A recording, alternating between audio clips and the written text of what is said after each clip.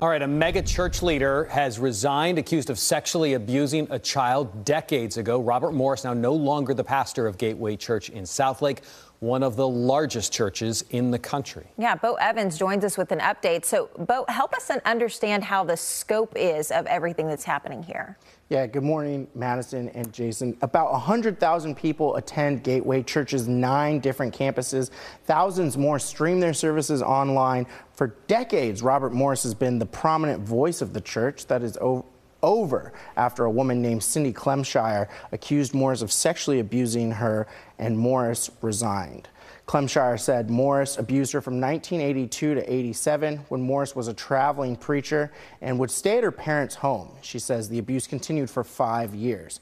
Clemshire says she told the church's board what happened to her in an email in 2005, but the board says they believed she was discussing an extramarital affair with an adult, not child abuse.